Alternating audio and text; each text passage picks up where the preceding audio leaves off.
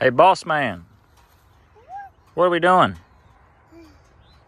What are we doing? So we're moving the cows out of the cover crop and back onto some pasture. Moving out here. Got some seed heads coming out. Need to start hammering on this pasture. They were in that cover crop for 2 weeks, a little over 2 weeks.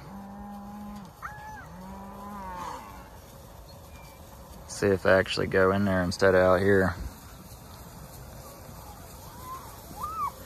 I bet you some of these calves will go on past. We'll see. But we got a couple weeks of grazing off the cover crop. Actually planted that field last night. And looks like we're gonna get some rain either tonight or the next couple days. So good time to get them out of there.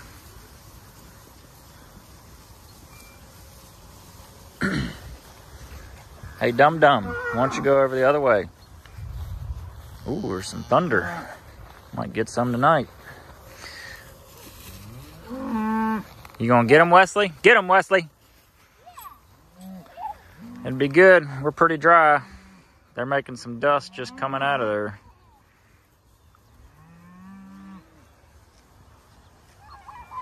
But there's still some good ground coverage out there.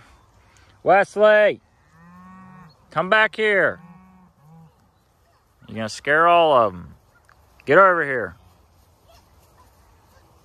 Got good ground coverage out there, so whatever rain we get, we'll catch and hold it in the ground for the corn. Wesley, get on the side by side.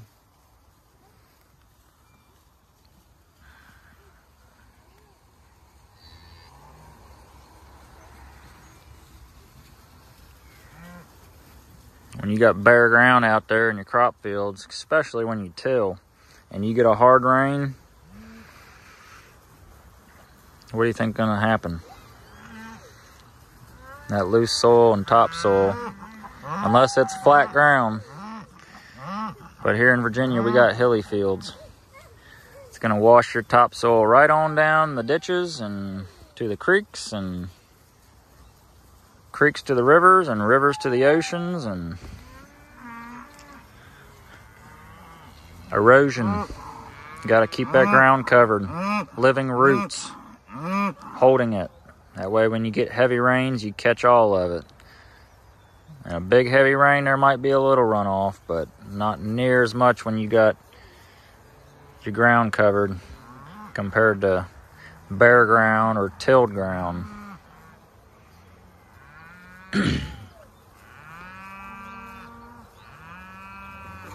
Wesley, get on the side by side, please. You're scaring them.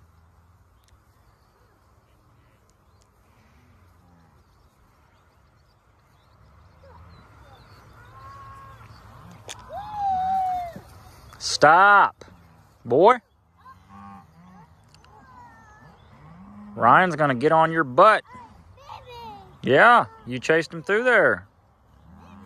Yeah.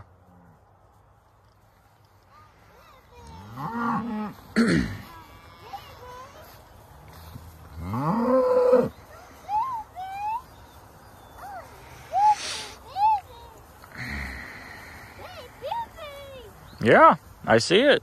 You chased him in there. You scared him. He'll come back.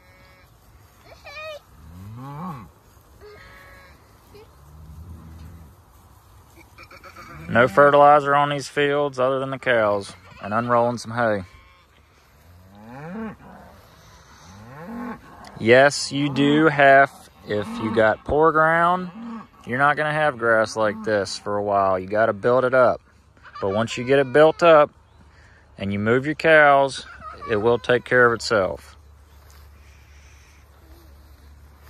But you got to get it built up.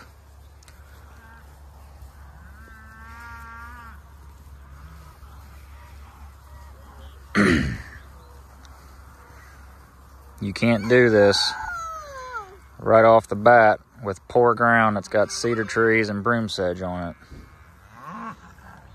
You got to get the fertilizer out there, whether it's lime, cow poop, hay, whatever.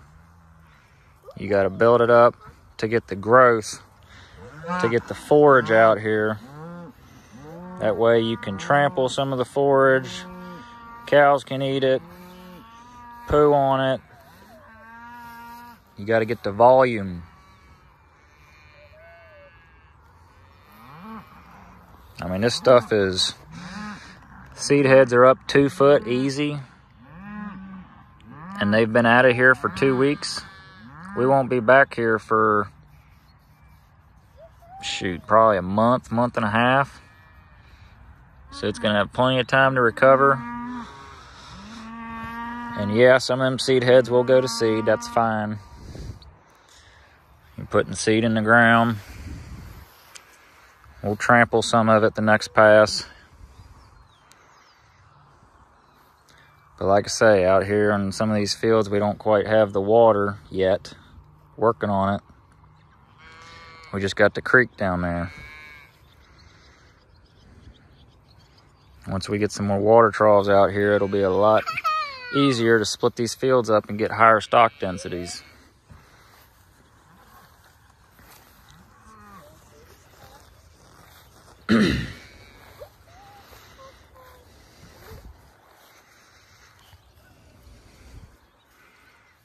And in that field, I mean, had access to, one field's 50 acres and the other field's, the woods and everything, another 10, so that's 60 acres they had free access to, just roaming.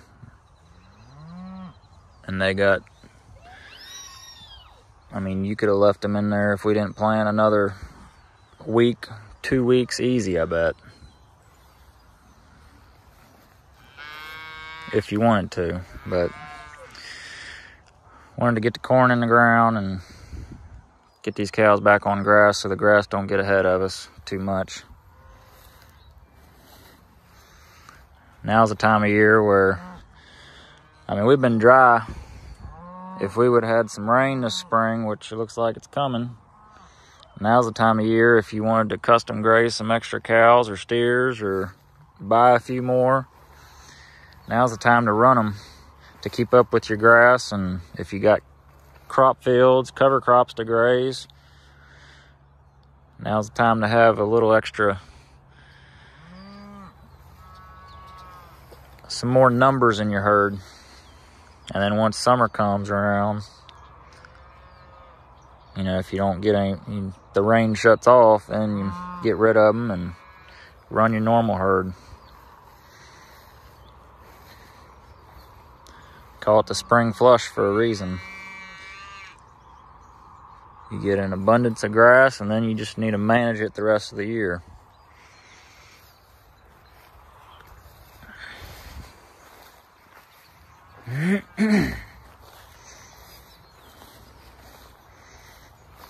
But yep, we're gonna make sure that fence is good on the other side.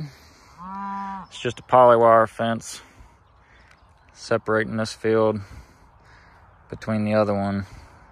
There's a driveway over there and it's got a polywire fence. But check on that and make sure everybody made it. And hopefully we'll get some rain next couple days to get these crops up out of the ground and keep this grass growing. And even if it doesn't rain, we'll be good for pasture-wise for several months. Crop-wise, make it a little tough. Crop's got to have rain. But with that cover crop, and there's still wheat straw out there on the ground, cow poop,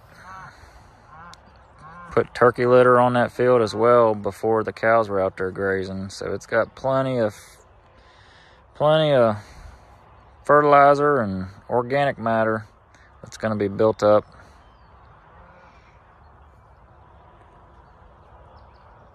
But yep, keep them moving.